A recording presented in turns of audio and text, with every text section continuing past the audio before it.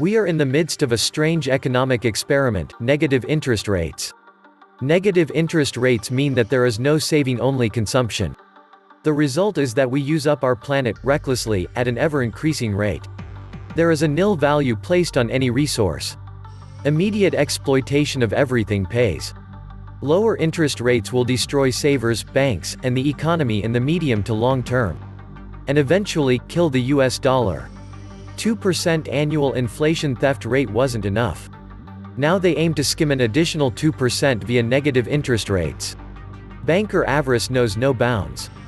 Negative rates. Just another way to scam American people. The crooks will be the only ones knowing what is going on. Negative rates equals credit freeze, monetary contraction, economic collapse, depression, currency reset. Elites own it all. End the Fed now. Welcome to the Atlantis Report. President Donald Trump has suggested the Federal Reserve should bring interest rates below zero. Trump is a big fan of low interest rates. In fact, he has called on the US Federal Reserve to take rates into negative territory, just like Germany or Japan. In theory, the banks would pay you to borrow money. But savers would also have to pay a bank to keep their money there. But what does that even mean? Will you be paid for taking out a loan? In September of 2019, US President Donald Trump posted a strange tweet that started with the following sentence: "The Federal Reserve should get our interest rates down to zero or less, and we should then begin to refinance our debt." Trump even went so far as to praise Germany's 0%. Then he went even further on Twitter, referring to the Fed as boneheads. But what if Trump got what he wished for? What if interest rates were actually zero, or negative, like Sweden or Japan? What if instead of a bank paying you to hold your money, you theoretically had to pay the bank to keep it there? It could happen with negative interest rates. So what exactly are negative interest rates? Interest rates are generally thought of as the cost of borrowing money. Central banks raise interest rates to cool off an economy that's close to overheating. Zero or negative interest rates, on the other hand, are seen as a way to stimulate an economy. In theory, negative rates force banks to lend more. But it doesn't always work that way. Instead, negative rates can actually have the opposite effect. They can squeeze profits so much that financial institutions actually lend less. They can also have an impact on government funding. For example, Germany's economy is on the verge of a recession, so it lowered interest rates to -0.31%, which means investors could be charged for keeping their money in the bank.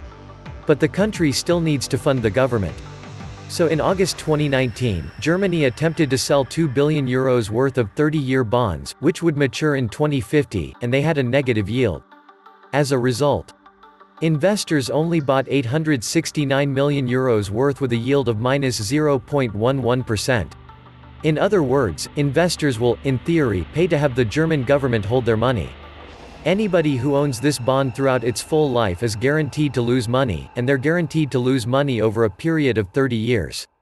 Now, what this is telling us really is that anybody who thinks that this is a good investment that is factoring in an extremely bleak economic outlook. You're talking about no growth, no inflation for the next 3 decades. In the end, the German government was forced to buy the remaining bonds itself, which could push down interest rates even further. At the same time, the European Central Bank, or ECB, has continued on its own negative rate path. The ECB recently lowered its primary deposit rate to -0.5%, a 10 basis point cut.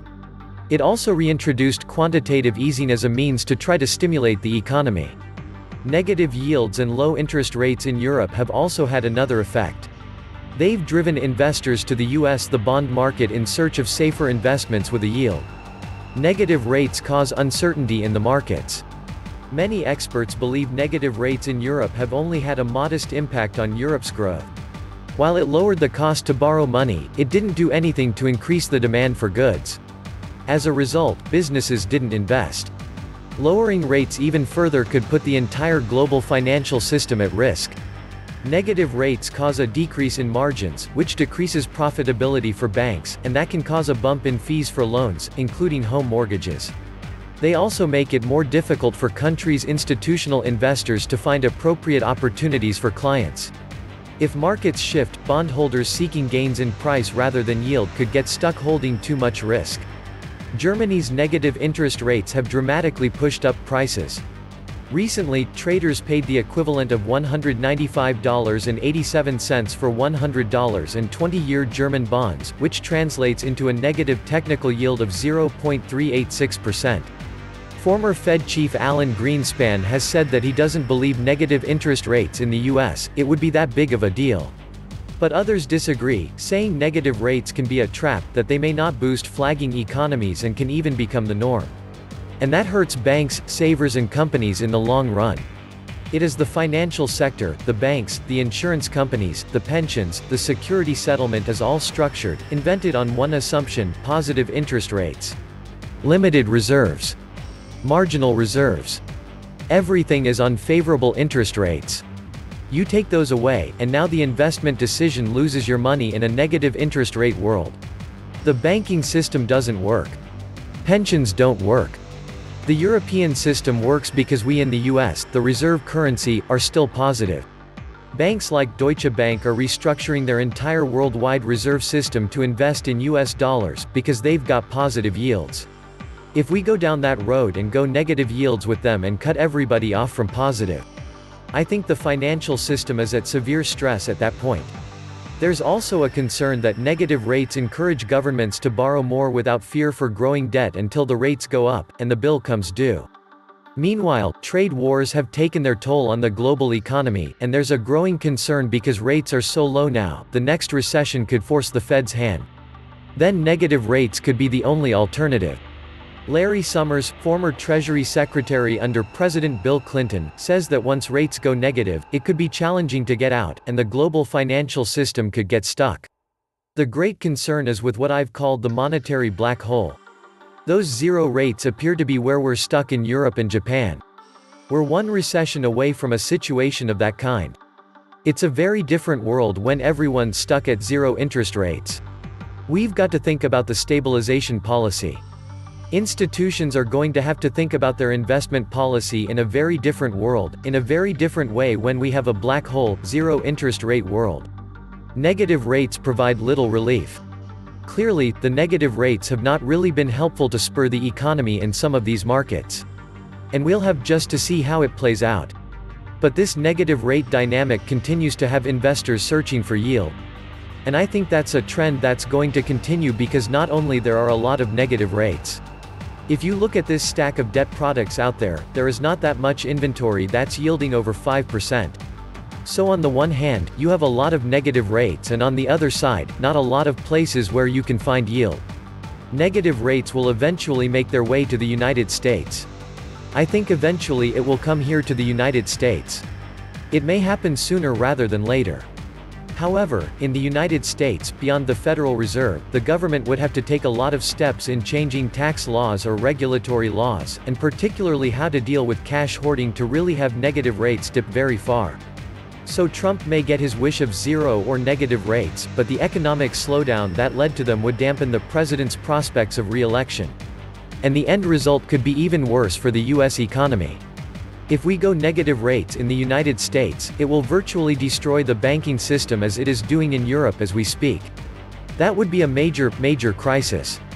There'll be consequences, in the long term, for negative rates as an experiment.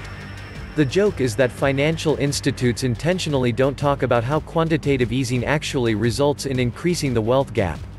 We're running on borrowed time. It's just a race to get as much money as possible before the depression that's guaranteed to happen. Baby boomers and other people close to retirement need stability, which means the place where their pension funds are invested in are the government bonds. If interest rates go negative, the government bond rate will follow negative, resulting in pension funds having to dig into their principal balance to make good on required payouts or to invest heavily into higher risk assets like stocks, which is not the place you want to be when a stable source of income is the goal. We're already seeing overvaluation of the stock market due to the inflow of baby boomer cash, since government bonds could not yield good returns for about a decade. This altogether results in a stock market environment driven by speculation rather than by valuation based on PE ratio or other profit-based analysis. Other countries, which have a government-funded pension, are protected from this inflow of pension fund cash into their respective stock markets since their pension funds are derived from tax revenue. Number 1. Negative interest rates squeeze profit margins of banks, and as profitability falls, lending activities suffer. Number 2. Negative interest rates create zombie corporations. Number 3. Negative interest rates kill the incentives to invest in productivity. Number 4. Negative interest rates also corrupt the role of time preference. So, what negative rates do is seriously impair the profitability of the banking sector, foster the creation of undead companies, kill productivity growth, and deform financial relationships. Number 5. Negative interest rates take away the ground principle of capitalism, namely capital formation. Without capital formation, trough positive rates, insurance companies, and pension funds have to invest in much riskier assets that are bound to blow up. Rob Kirby says that US dollar negative interest rates are impossible since the derivative market is all in dollars, and 80% are interest rate swaps. The fixed rate payer receives LIBOR floating rate.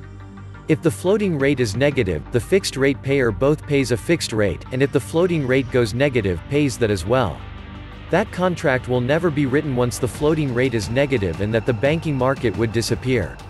My take is, since these shenanigans are responsible for the bulk of US dollars fractionally expanded overseas, the trade would collapse as the medium of exchange would be in critically short supply and/or the dollar would cease as being the reserve currency.